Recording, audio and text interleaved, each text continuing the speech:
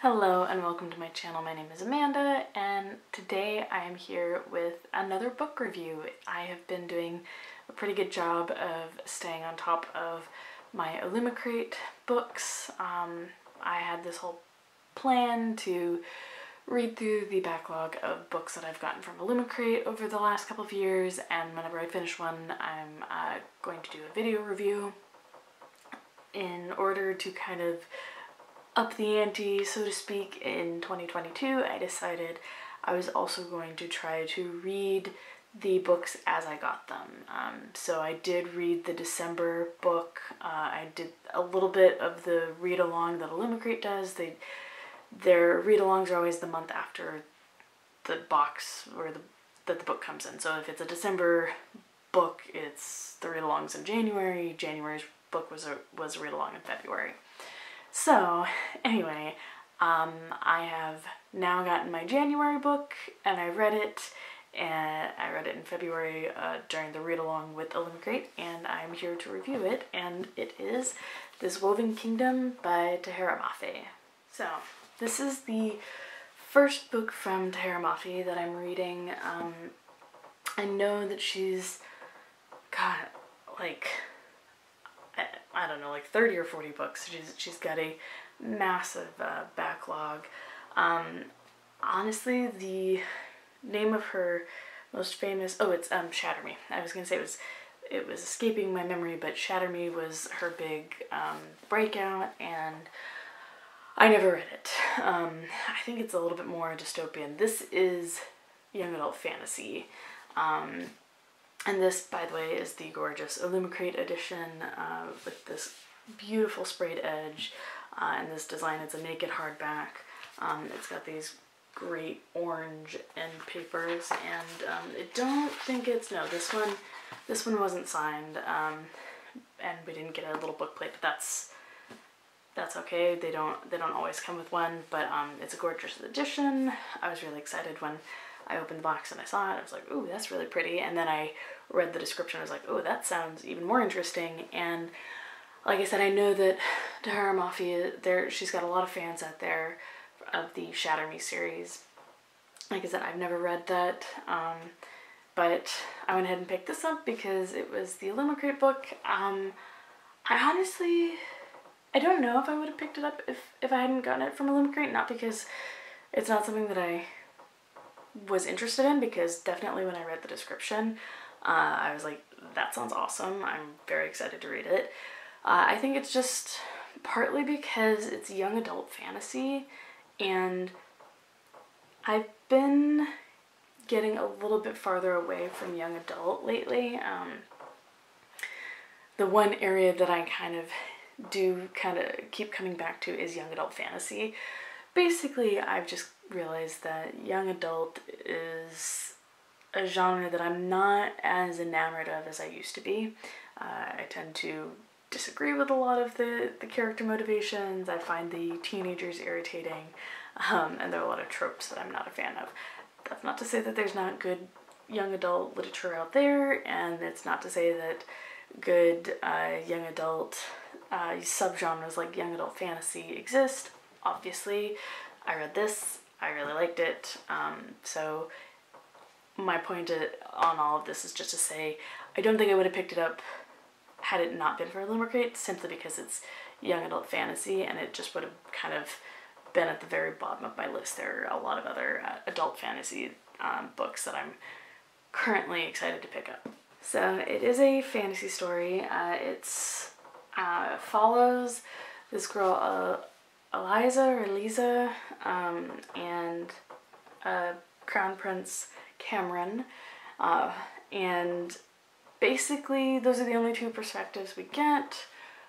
It's a fantasy world in which jinn, or as some people would know them as genies, jinn exist, and they had existed for a long while. And then the history is a little bit foggy in this, and that would probably be my first sort of slight complaint, is that there's a lot of history that this world needs that I don't think is very well explained in this book. But there was this sort of tension between the jinn and what is referred to in this book as the clay, which I guess you would say is just like normal people. Jinn have powers. They have a magic. They also have some like inherent extra strength and life longevity, that kind of thing. The normal kind of stuff that comes along with magical beings. And then they're the clay, who are essentially humans without beings without any powers. So the background is that there was this war between the clay and the jinn, and it happened years ago. And Eliza, I don't think it's a spoiler to say, but she's actually kind of a long lost jinn princess.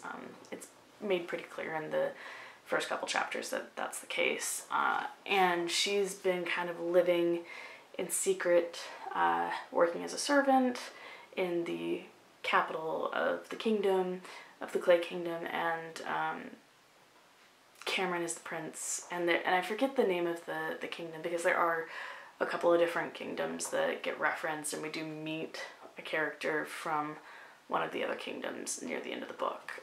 So yeah, background is she's a lost princess. He's a prince, and basically it's a little bit like a Romeo and Juliet kind of thing, you know, opposite sides of the path. There's a little bit of a romance, but really it's about her and him, and they kind of find each other, and there are these prophecies, and there are a whole bunch of other underlying concerns. You know, there's a prophecy that might involve her that suggests that there might be a war that breaks out because of her, and so it's kind of your normal fantasy fare. Two young characters, one with magic, one about to sort of ascend to the throne, and there's tension between the people, and there are tensions between the kingdoms, and there's also sort of this other underlying issue this will probably be my second complaint.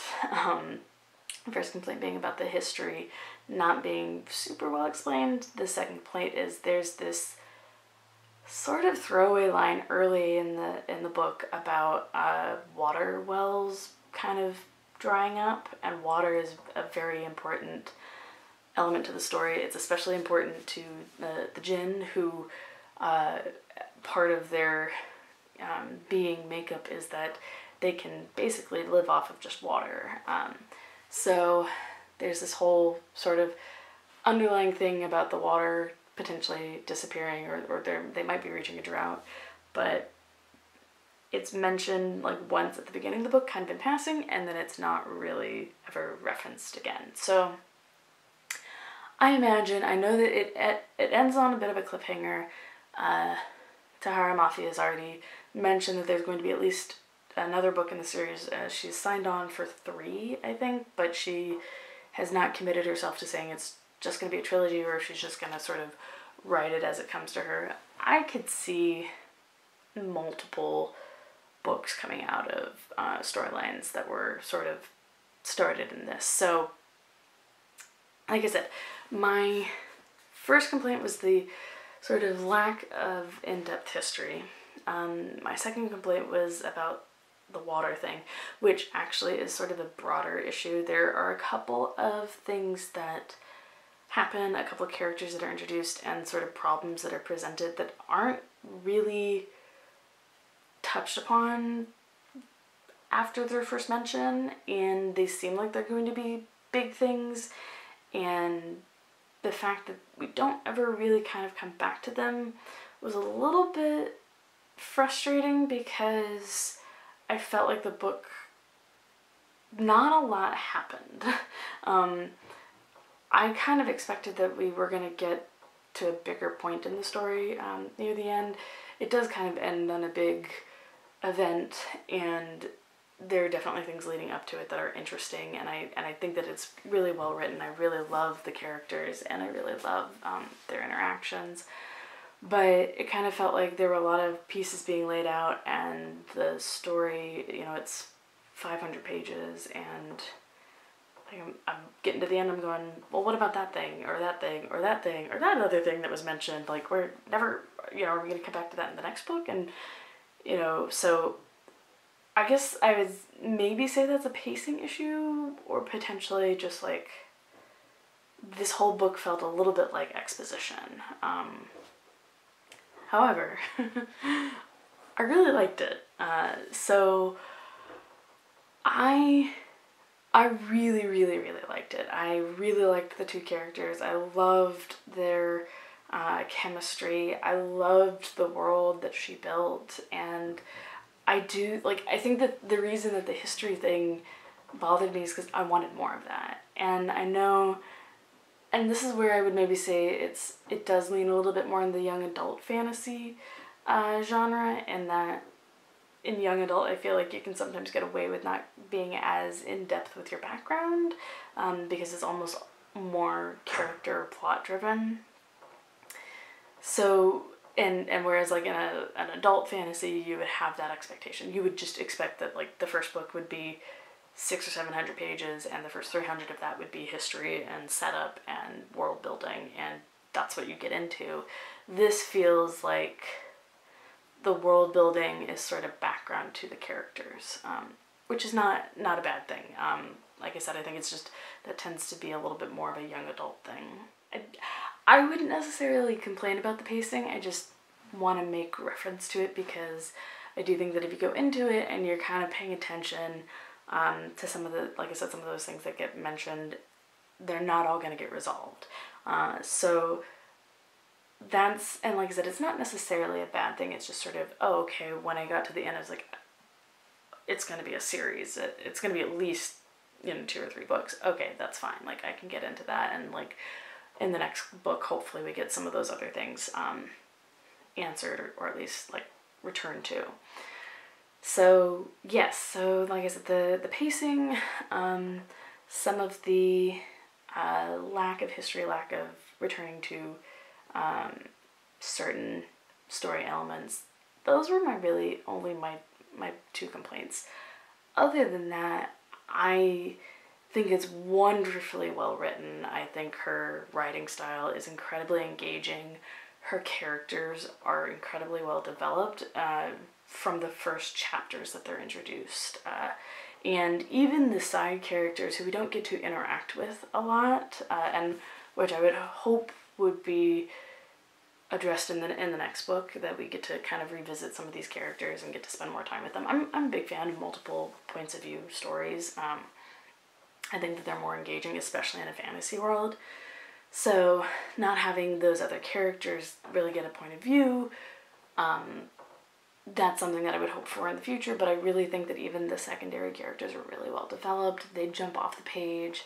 The world is incredibly rich, so despite the fact that she doesn't necessarily spend a good chunk of time at the beginning kind of building this world, she does it as you go along, and there's a lot of history sort of touched on in some of the like descriptions of the traditions that they're doing.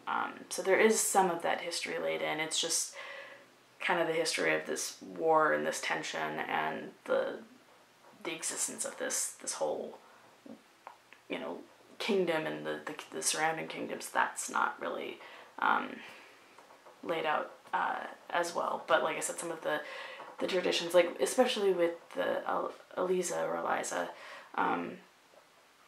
her culture is the Jinn culture, and there's a lot of mythology that Tahereh Mafi has put into this around that culture, and I love that. I think it makes it incredibly rich.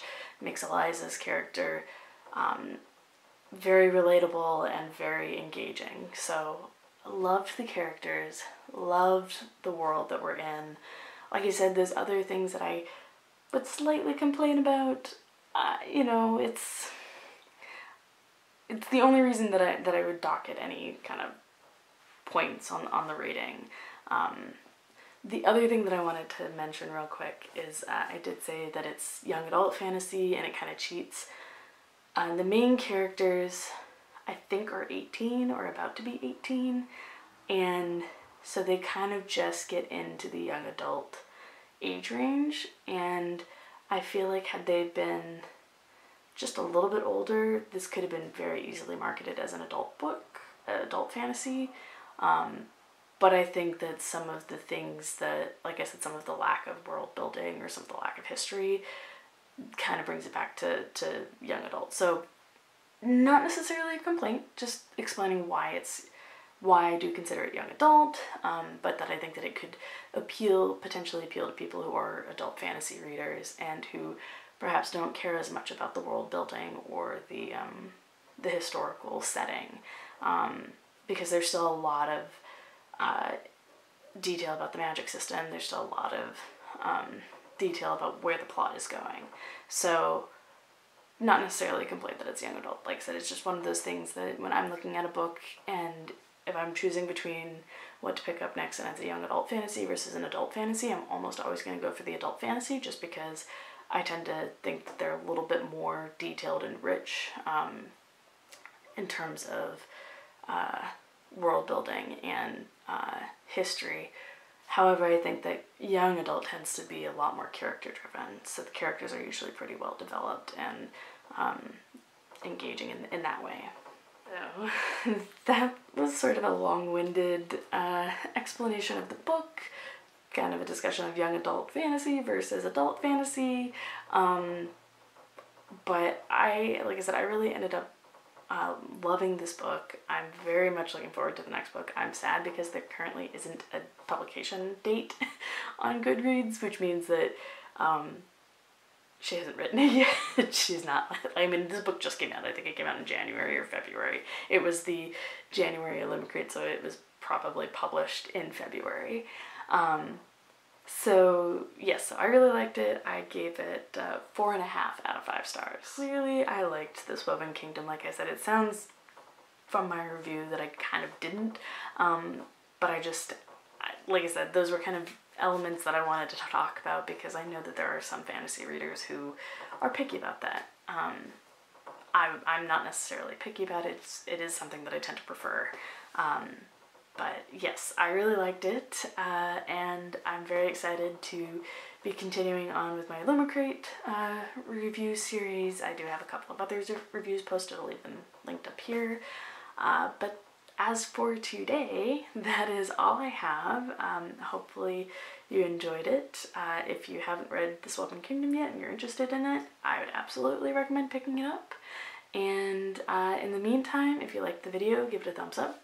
Subscribe to see more. I talk about books and movies on this channel, so if that sounds interesting, click subscribe. And I'll see you next time. Bye.